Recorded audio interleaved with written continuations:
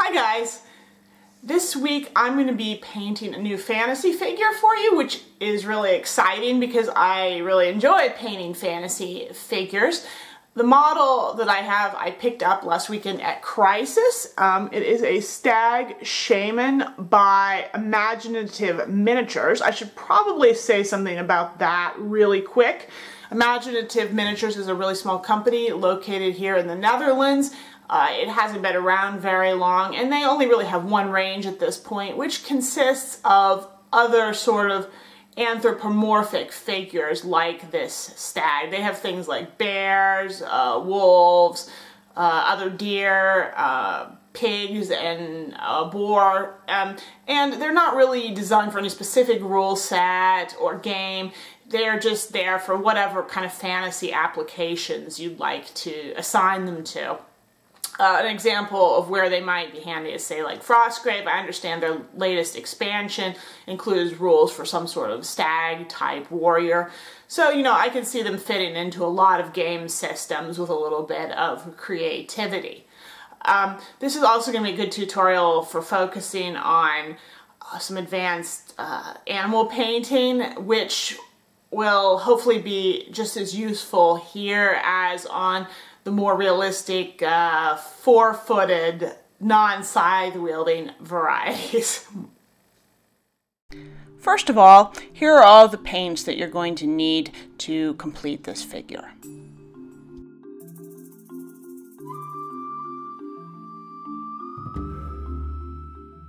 First, I'm going to start out by base coating the figure, and I'm applying a mixture here of German camouflage black, brown, and saddle brown because I decided that I want the stag to have a very sort of red-brown toned flesh.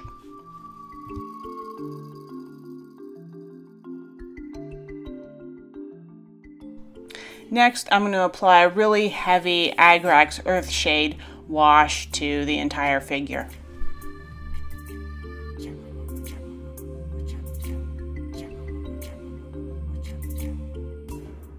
Now I'm going to apply a first highlight, and this is going to be the saddle brown again with just a little bit of the German camouflage black brown to darken it down, not as much as I used in the base coat.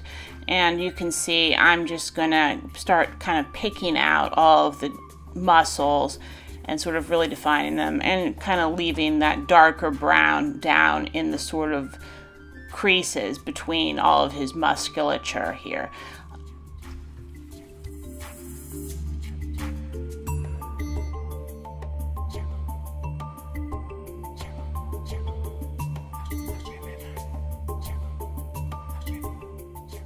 I'm going to continue that process now with a layer of just pure saddle brown, just continuing to emphasize his muscles and leaving darker brown sort of in between. I'm not going to worry too much about highlighting his face. I mean, I'm going to apply the paint, but I'm not going to worry about doing a very neat job because eventually I'm going to be doing something else there. That goes ditto for the sort of furry areas on his neck and around his hooves. I'm going to be applying the colors there and sort of trying to get lighter colors where I want it to look like there's light hitting, but at the same time, I'm not really going to worry about dealing with all the individual strands of hair or anything like that at this point.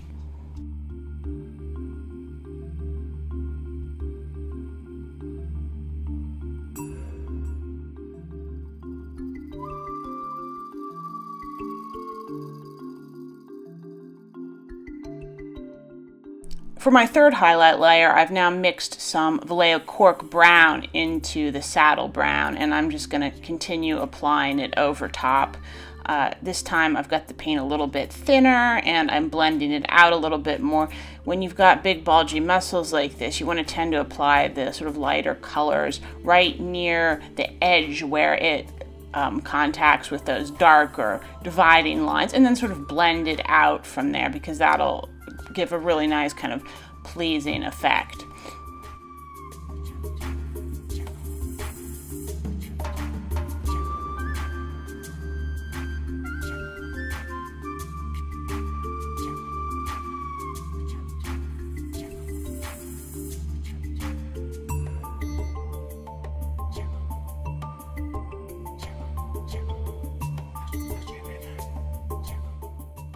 The fourth highlight here is cork brown, just by itself with nothing added.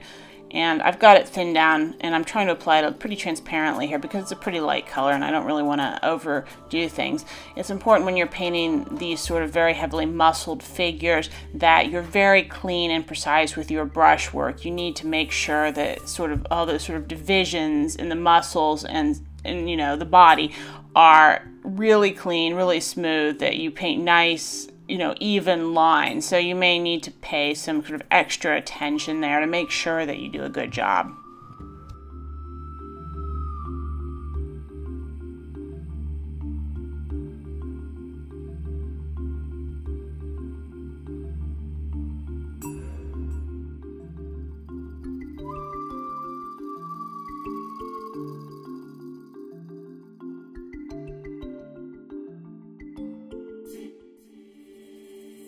At this point, I'm going to start applying a really heavy wash to the furry areas of the stag.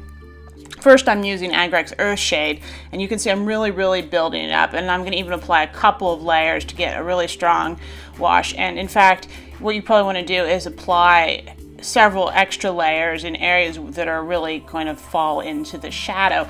The advantage is that we kind of pre-shaded and pre-highlighted the figure a little bit so that, you know, that's going to show through the wash quite a bit. So you're still going to get areas that look brighter and areas that look darker, but at the same time this will really help to define all the sort of individual hair strands and sort of the shagginess.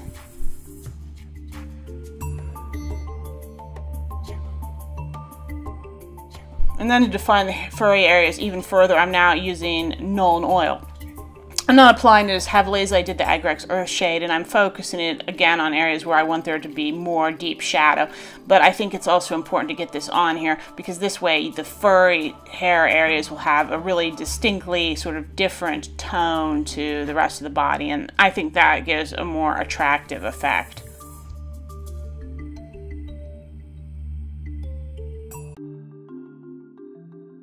Now sometimes this issue you may run into when you're painting these really bulgy muscled figures is that you end up with too stark a contrast between sort of the highlighted upper surfaces of the muscles and sort of the creases in between them. That happens to me quite often.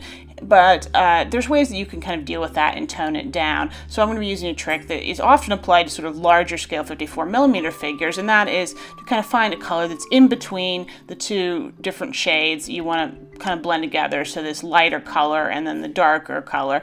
And then take it and thin it down, and then so it's real transparent, so there's a lot of water in there, and then sort of apply it sort of very lightly over the two areas, and that'll sort of help unify them. And that's what I'm doing here. I'm doing it really cheap and dirty just with one color. Normally you'd use a lot more, but you can see I'm just running it down in those deep creases, and that will help make those areas a little less dark.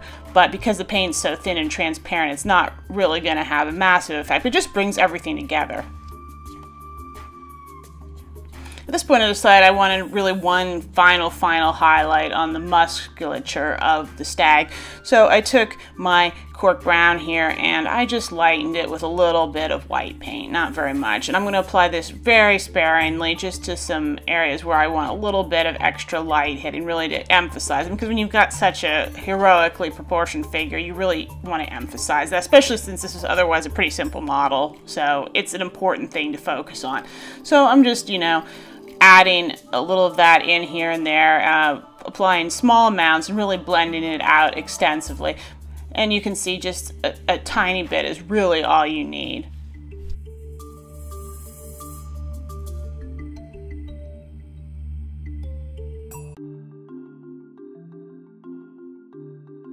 I'm next going to dedicate more time to the stag's head. Obviously, I was painting before, but I wasn't really worrying too much about how well I did. If you look at pictures of stags, a lot of times the hair on their sort of face and head is a much lighter, almost gray, white, silver color as opposed to sort of the rest of their coat. So I'm going to be trying to simulate that here. So I'm now base coating that entire area with the cork brown, but I've lightened it considerably with Vallejo silver gray. And I'm just going to be sort of applying it to all those areas. And you can see I'm working it down into sort of a little bit into the fur around his neck and kind of, you know, sort of trying to make little individual strokes and kind of create a little bit of a gradient effect so that it sort of gradually blends out down into the darker brown below. And now I'm just going to continue that process by adding even more silver gray in and just continuing to build up highlights on the face and head. And now I'm really definitely being careful how I paint this area and being sure that I'm precise and do a neat job.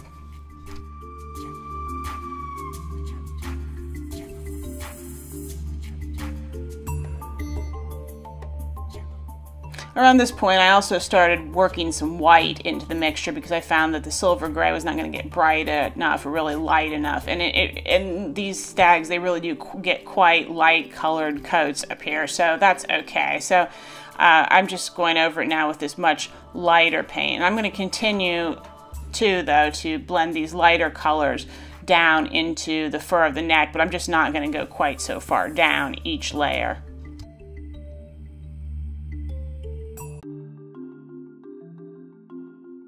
This was the final kind of highlight, which was really almost pure white with just a hint of the cork brown in it. So it's just kind of a really kind of pale white tan color.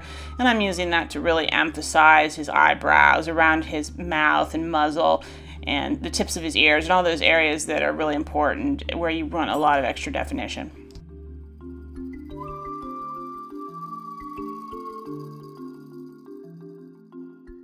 Next, I'm going to be sort of doing the details and finishing touches on his face. So I'm going to start out here by painting his eyes and also his nose. I'm base coating both of those just using Vallejo German gray. You have to be a little bit neat painting the nose, but it's otherwise not a big deal. And then I applied to the nose a real quick highlight just by mixing a little tiny bit of the silver gray in to lighten it up and applying just a couple layers on there to give it a kind of a lighter, shinier effect. And then you can even finish up with just a tiny like dot of pure silver gray to make it look wet and shiny.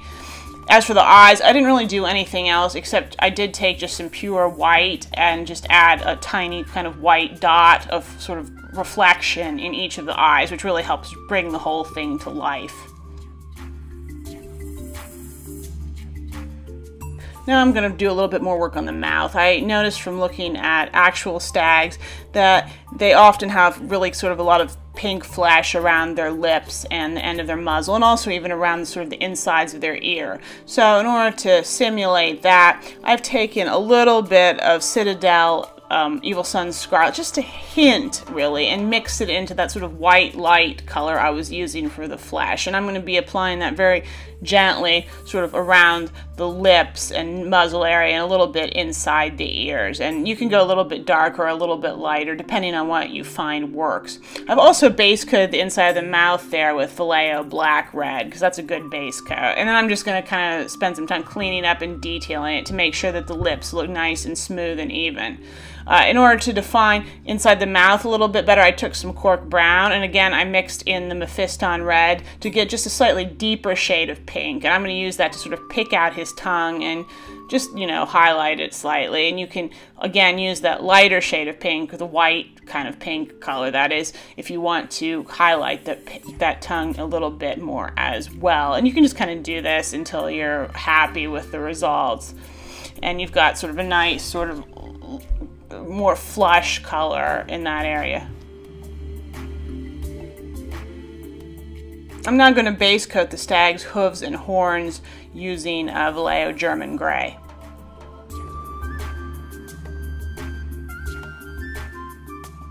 I'm then going to add a couple really subtle highlight layers just by mixing a little bit of silver gray into the German gray. Nothing too strong.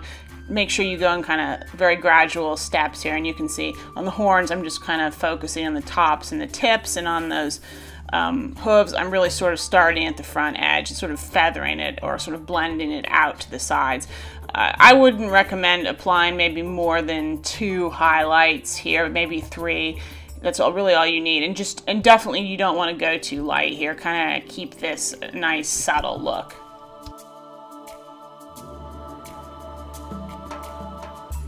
I also notice that stags often will have sort of light, almost white gray tips to their horns where they've got new growth. So I'm taking a very light mixture of the German gray and silver gray here as a base, and I'm applying it to the tips, and then I'm going to just take some pure silver gray and start applying that to the tips and blending it downwards. You actually don't even really have to blend very much. It just kind of works itself out because it's so such a small area, and the paint being light is pretty transparent, so you can just apply kind of a couple of layers in succession and kind of make it increasingly strong towards the tips of the horns. I then just finished that off really quick as well by taking a little bit of white paint and just daubing it at the really extreme top tips of those horns.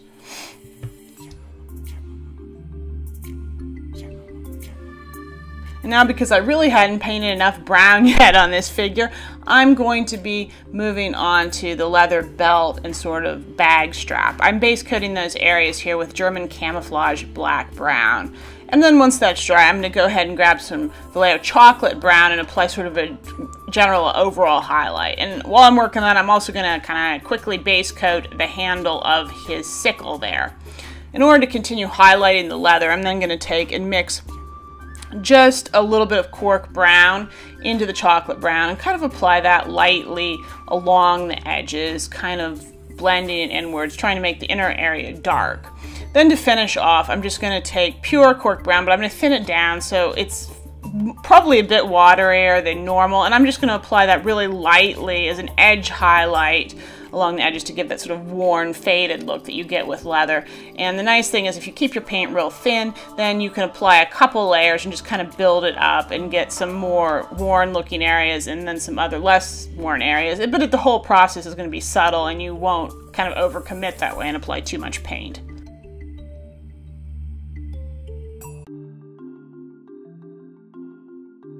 I really desperately wanted the stag's loincloth to be some other color than brown because I was getting thoroughly sick of it and I really wanted to get some contrast in this figure, but I wanted to complement everything else. So I decided to opt for sort of a white shade, but a more pure white than what I used on his head. So I'm just base coating the whole area here with Vallejo silver gray, and you'll probably need to go back and put on a couple layers of this just because you're working over a black base coat. And to help define that fur pelt a little bit more, I made a very watered down wash of Nuln oil and just sort of applied that lightly over the loincloth.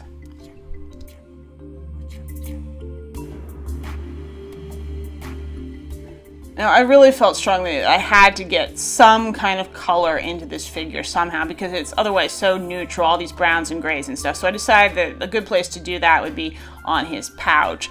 At the same time, though, I felt that it needed to be a pretty kind of natural looking color, nothing too bright or artificial. So I thought green would be a good choice. So I'm base coating this satchel using a mixture of German gray and Vallejo deep green. Once that's on there, I then went over and I applied sort of a first highlight that was just pure deep green, which is nice because it's a really rich jewel-like tone and it really pops out, which I think is incredibly necessary on this figure to have some color that draws the eye.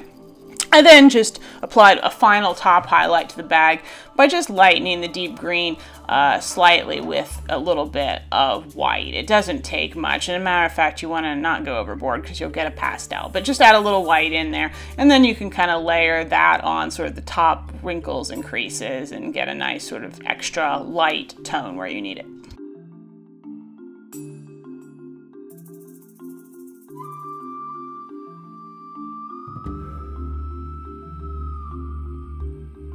I then finished up the loincloth by taking some pure white and just over brushing it lightly over the cloth so that it didn't really get too much down in the area that I washed, but you got a nice bright white surface. And you can kind of build that up a little bit to, you know, put a couple layers of over brushing on so that it gets extra bright in some kind of key areas like along the edges or, you know, kind of on his rump or that kind of thing. I actually got a teeny tiny bit of green tone into that white by accident, but I think in the end it's actually not a bad thing. It's kind of subtle, really subtle, you don't see it, and it kind of helps pull everything together a little bit. I also want to mention, because I don't think I talked about before, that I also kind of finished the wood handle of his sickle just by mixing a little bit of Vallejo khaki into the chocolate brown, kind of layering that on, and then applying a final high highlight of pure khaki. But it's not a really, I didn't show it, but it's not a really big deal because it's just a small area and you should be able to paint it really quickly.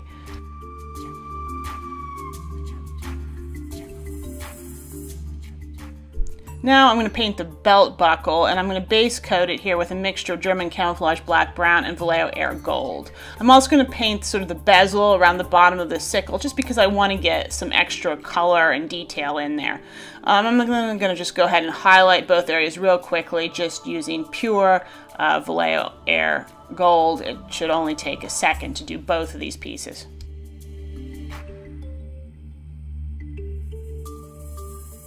Now for the sickle blade itself. I base coated the whole sickle using Vallejo air gunmetal, and then once that had dried, I kind of applied a nice light, even, and that's the most important thing, you get an even wash of Nuln oil onto the entire surface. That just helps kind of darken it down and unify everything.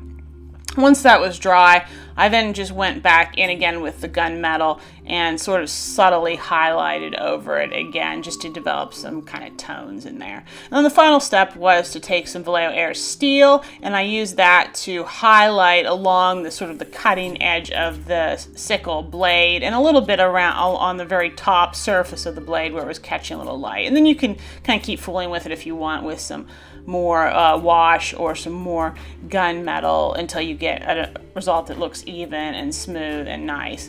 You can also take a little of the steel if you want and put a tiny extra highlight on the top of his belt buckle for some extra shine, but it's totally up to you whether you like that look or not.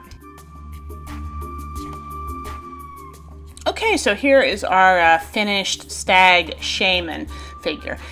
He came out pretty well in the end. I have to admit I did struggle a little bit to get the skin tones just the way I wanted and to make sure that the muscles look good, because as I said, getting the contrast, kind of the balance between the shadows and the highlights on the muscles just right and not too extreme can be a little bit tricky. And of course, that whole situation with transition between the brown and the sort of the gray on his head is also fairly difficult. So while this figure looks fairly simple, there are some fairly tricky techniques that you probably have to get a handle on to really make it look very good. And the rest of it, though, is really quite simple. So it's, you know, it's all about this skin and fur and that kind of thing.